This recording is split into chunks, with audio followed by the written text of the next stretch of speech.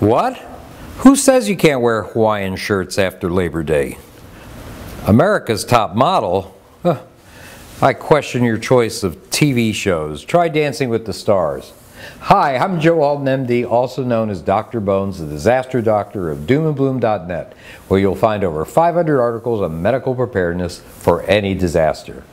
I'm also the co-author, along with the lovely nurse Amy, of the #1 Amazon bestseller in safety first aid and survival skills, the Survival Medicine Handbook, as well as the designer of the fun new board game, Doom and Bloom Survival, a great off-grid option to get your whole family involved in the survival mindset. This is America's favorite troublemaker, and boy is he, T.D. Bird, and this guy, well, he needs no introduction. I've been writing a lot about epidemics lately, Ebola, enterovirus, D68, and others, and I talk about immunity issues a lot in my articles. But what do you know about it? Your immune system is a marvel and probably saves your life every day from one harmful germ or another, and even zaps some microscopic cancers. So let's talk a little bit about immunity as it relates to infectious disease. Immunity is the ability of your system, your body, to resist a particular infection or toxin. This can refer to resistance of an entire species. Humans, for example, don't get very many diseases that fish get, or the resistance of a particular individual to an illness. Typhoid Mary, for example, was a domestic cook who carried the germ for typhoid fever and passed it on to many others without ever getting sick herself. Immunity is affected by many factors such as age, genetics, and stress from nutritional, environmental, or chronic illness, something we'll all experience in a survival setting. There are several levels of immunity. They are short-term immunity. When an infectious agent is detected, the body responds by producing a large amount of white blood cells, an immune response which attacks the invader.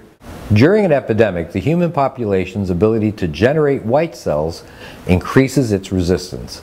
It is this property of the human body that causes the epidemic to eventually collapse. Long-term immunity.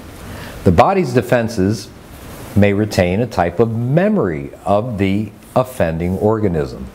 If the illness returns to the area, that memory causes the body to produce a faster and stronger response against it.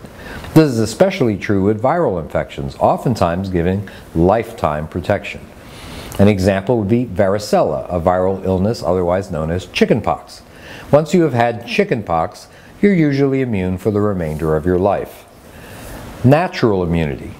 A particular individual, or occasionally an entire species, might possess the ability to resist a pathogen due to genetic memory passed on from generation to generation. The Native American population of the New World, for example, had an extraordinarily high death rate when exposed to smallpox by the first European invaders. In some areas, 90% of the native population of the North American East Coast died. Those same explorers, however, had a much higher survival rate due to natural immunity given by centuries of previous exposures. Herd immunity. When a large group, a herd, possesses immunity, non-immune individuals in it enjoy a certain protection due to fewer exposures to an infection that may otherwise be fatal to them. The most common example today relates to vaccinated populations. If an unvaccinated individual moves into an area where many are immune due to vaccinations, the likelihood of exposure to, say, measles drops significantly. This confers a certain level of protection. The person isn't immune to measles, but there's very little exposure to it because everyone else is vaccinated. If many unvaccinated people move into an area, however, the overall herd immunity may be lost. Vaccinations against influenza are usually available to people in developed countries in advance of seasonal outbreaks, in an effort to confer immunity to the populace. This type of immunity is called acquired immunity, as it was acquired artificially by vaccine as opposed to natural immunity by exposure to a disease. With influenza, for example, these are most effective if the virus is similar to last year's strain, as they use material from that to produce the vaccine. If the virus is mutated significantly, the vaccine may not be as effective. That's just a little bit on immunity.